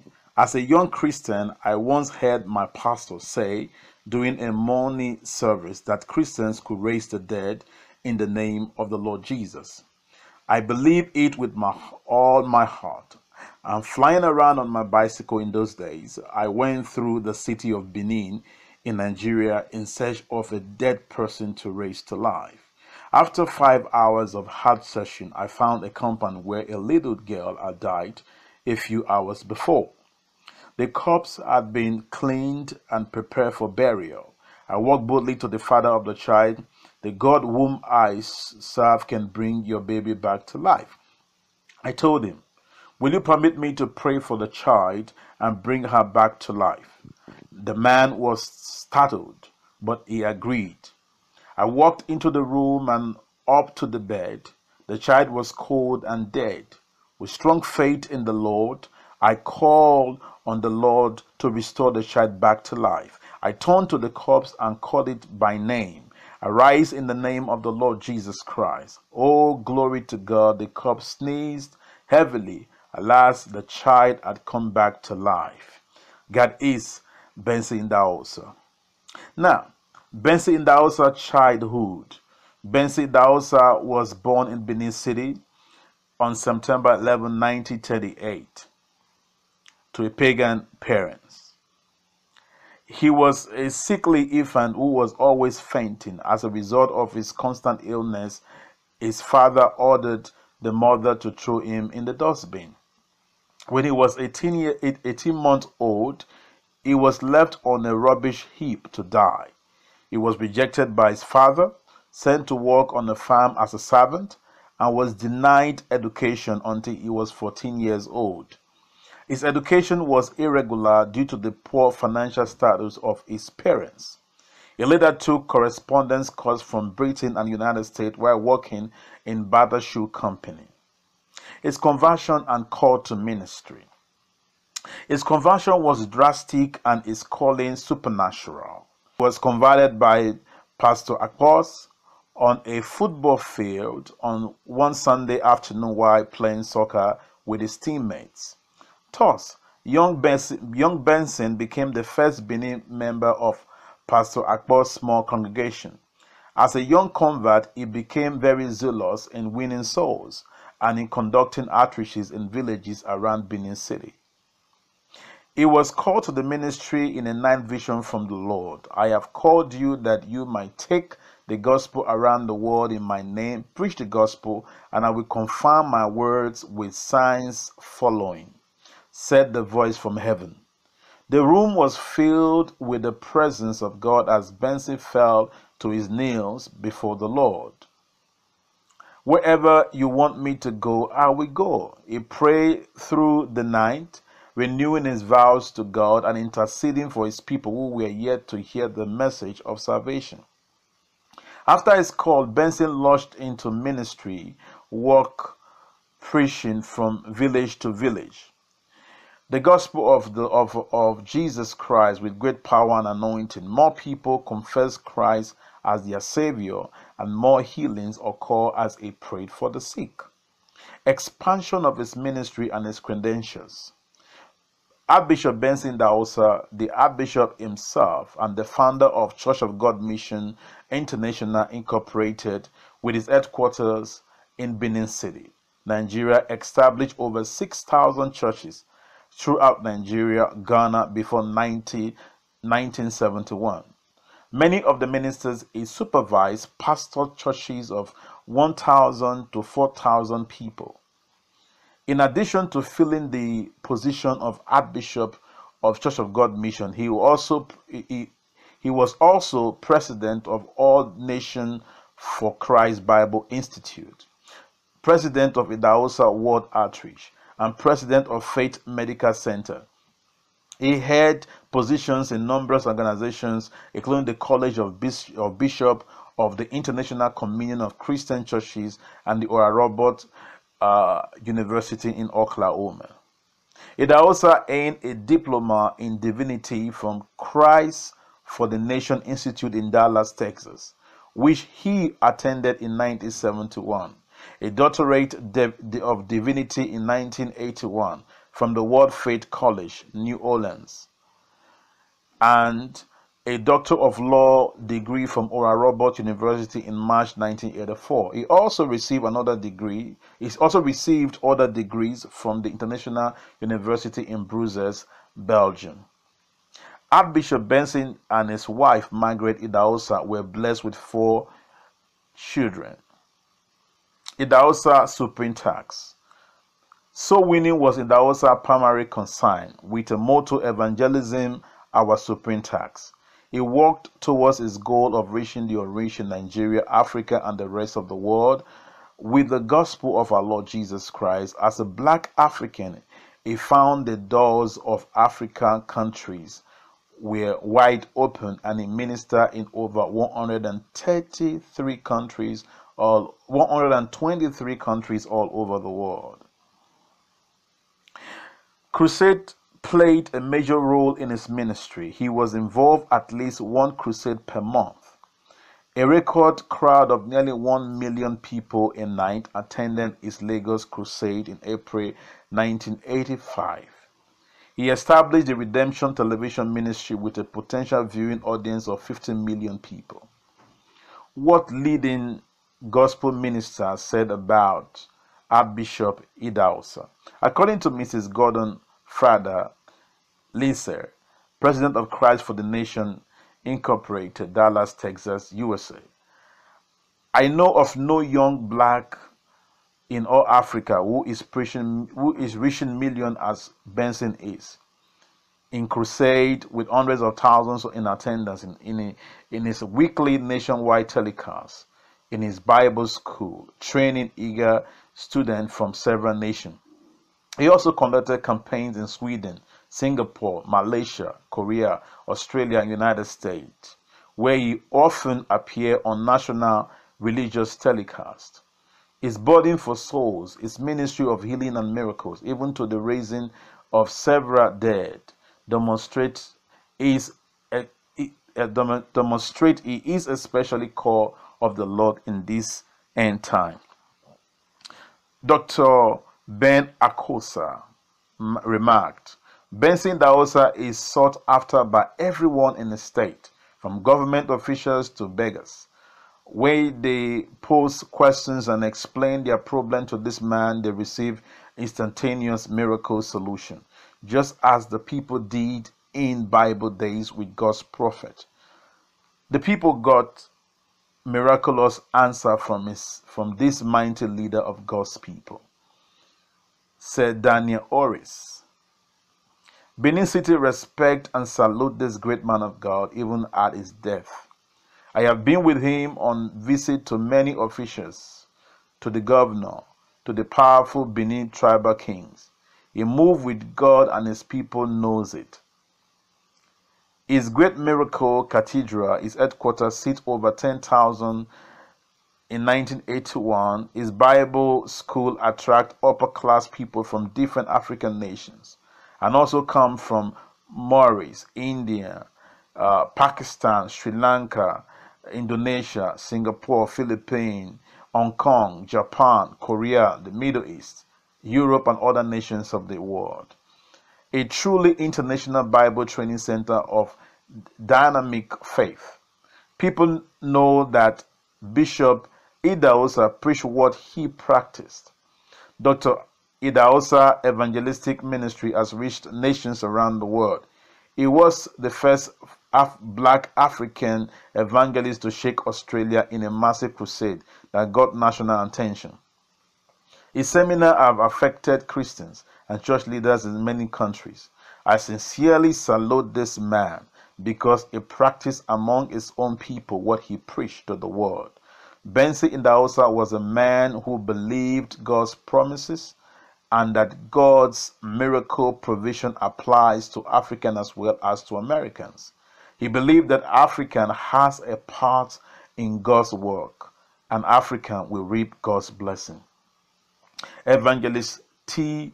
S. Bond from Tulsa, Oklahoma remarked, many who followed Idahosa's teaching have been saved from poverty and have learned to plant out of their desperate need and to look to God as their divine source, thereby becoming prosperous Christians in their own land. Idahosa rose from the rank of an ordinary man to a world leadership as a pastor, a builder, a counselor, a prophet, a teacher, an apostle, an evangelist, a man of godly wisdom and of Christ-like compassion, whose ministry has blessed millions the world over. Idahosa was the greatest African ambassador of the apostolic Christian faith to the world. The secret of his success.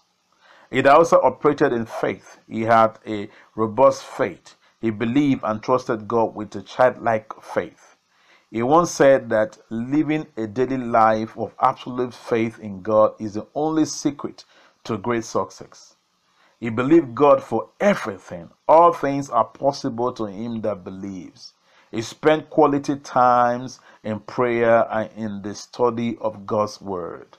He said that if someone spent time studying the Bible and acting on it, people will come looking for that person for life solutions. Idahosa also spent time studying the works and the lives of other successful people, both in the gospel ministry and other faith of human endeavors, and he applied the principles he learned from these successful people to his life and ministry. He was very energetic, hardworking. One of the ministers who served under him said that he had never seen a man who worked as hard as Archbishop Benson Idahosa. He was committed and consistent, and he had confidence in himself. He was very humble and full of godly wisdom.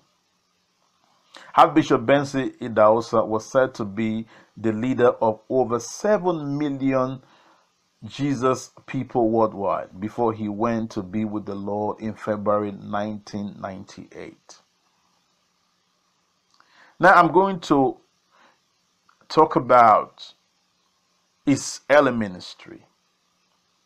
Again, as a youth, he got converted to Christianity by a certain pastor Akbar and joined the fledgling congregation as one of the first members. He was very active and converting many to Christianity. After experiencing a revelation from God, calling him into ministry, he began to conduct outreaches from village to village before establishing his church in a store in Benin City.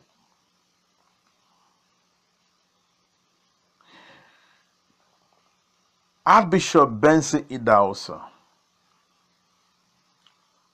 was well known for many notable quotable quotes, including, "My God is not a poor God.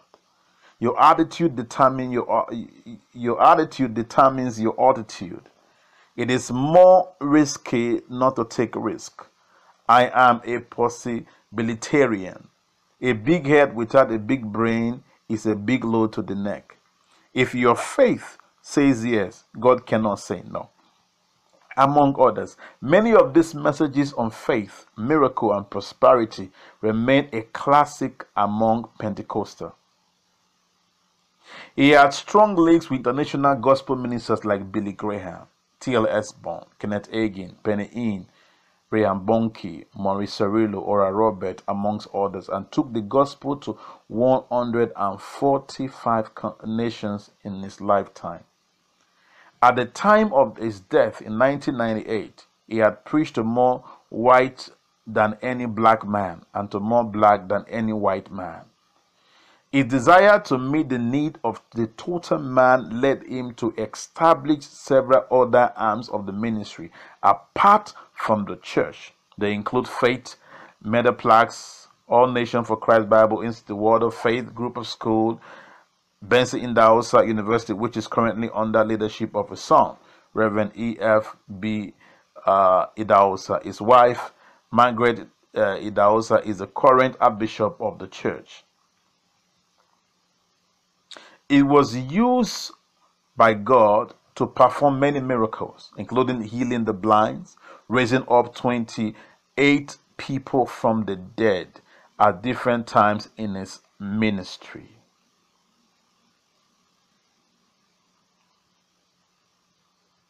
You must understand this powerful man of God that God used to affect the nation of the world. And I'm glad and privileged that he was my father in the Lord. I am honored to be a part of his anointing, a part of his ministry. I want to ask you, please make sure you share this particular video, to bless other people, and make sure you have enough time to visit Anointed Tube, support Anointed Tube, and let people all over the world around you, your village, your town, your city, your colleagues, your family, your friends, all your contacts, get to know about Anointed Tube. So thank you for taking the time to listen to this or watch this video. I believe that your life can never remain the same, because God's servant was such a powerful, humble, great man of God that God used before he was called to be with him. And I'll say it again, I am grateful and I'm privileged to be a son to Archbishop Benson Idahosa. The Lord bless you.